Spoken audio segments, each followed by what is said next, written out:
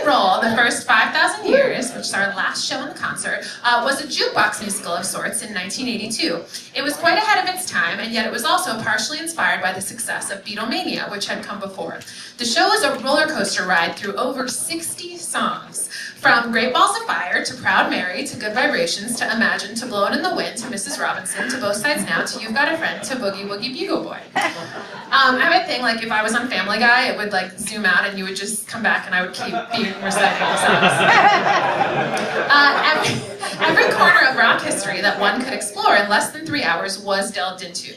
David Bowie's Space Oddity was a production number. Aretha Franklin and John Lennon were conjured, and projections featuring history, current news, and other visuals framed the production. Rock and Roll, the first 5,000 Years, had a concept which featured rock songs. Oh, that's the songs. Those are all of the songs. All of them. So Rock and Roll, the first 5,000 Years, had a concept which featured rock songs through the years, and it juxtaposed projections of everything from ancient Rome to Columbus discovering America. And the creators wanted to say something about the way rock and roll articulated the human experience. Rock and Roll was given one of the most technologically advanced projection and sound systems ever seen on Broadway at the time. The show played the St. James and featured Barbara Walsh, Lillias White, Jennifer Lewis, among others. The New York Times review wasn't half bad and ended with, "This is one rock musical rock fans will actually enjoy, and for theatergoers who haven't yet made peace with the electronic monster in their midst, it's the best introduction this side of the real thing." This was Broadway trying to evolve with popular music. Here to perform two of the songs she sang in her Broadway debut in Rock and Roll, the first 5,000 Years, the one, the only, Barbara Walsh.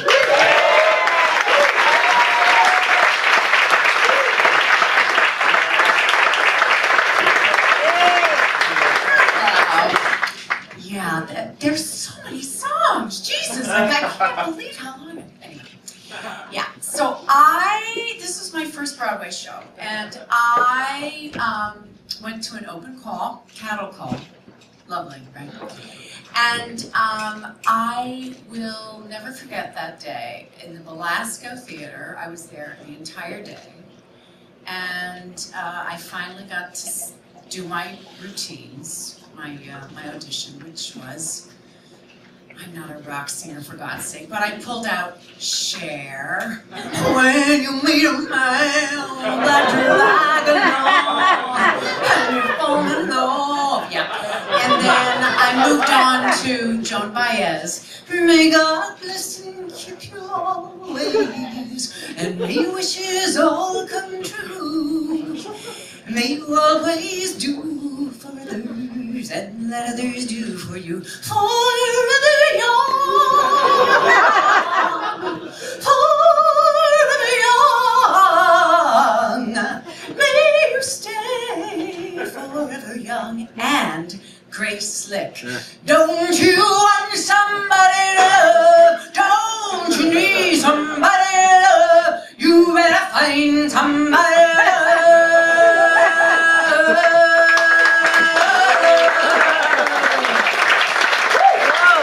And then I get the call 2 days later that I have my first Broadway show, and I will be doing Forever Young, Joan Baez, and Grace Slick singing White Rabbit.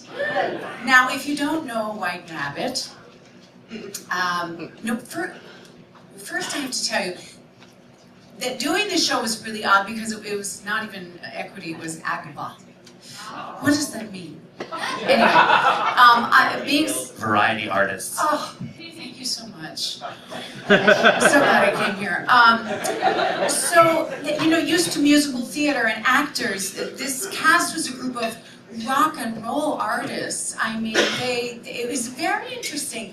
And the second day of rehearsal, I introduced myself, and hello, hello, and then there was this blonde young gal, and I said, "Hi, I'm Barbara," and she goes, "I'm Madonna. I'm not going to be here tomorrow. I'm signing a recording contract with Columbia." And I said, "Okay."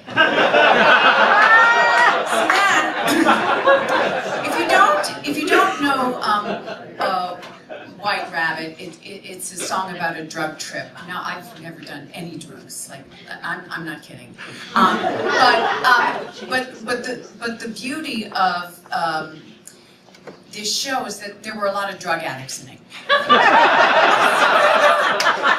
I mean, the ambulance came when Sean, he like almost OD'd. It was really something. And the gal who shared a dressing room with me, she was like snorting coke every night. I'm like, what is happening in my life?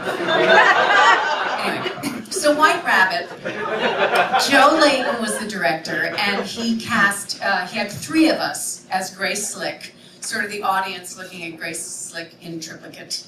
And, but it was my voice that was used. And we were sitting atop these very tall ladders, looking exactly alike. And you know, I've never done any drugs, but given the state of the world and this country, I may have to take this trip.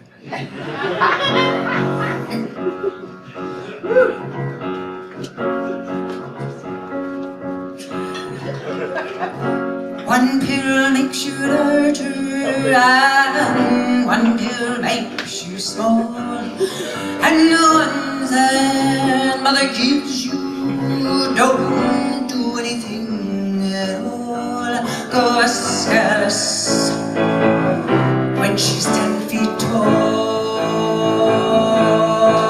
and if you go chasing rabbits, and you know you're gonna fall, Kalamahoka, chasing caterpillar, has given you the call.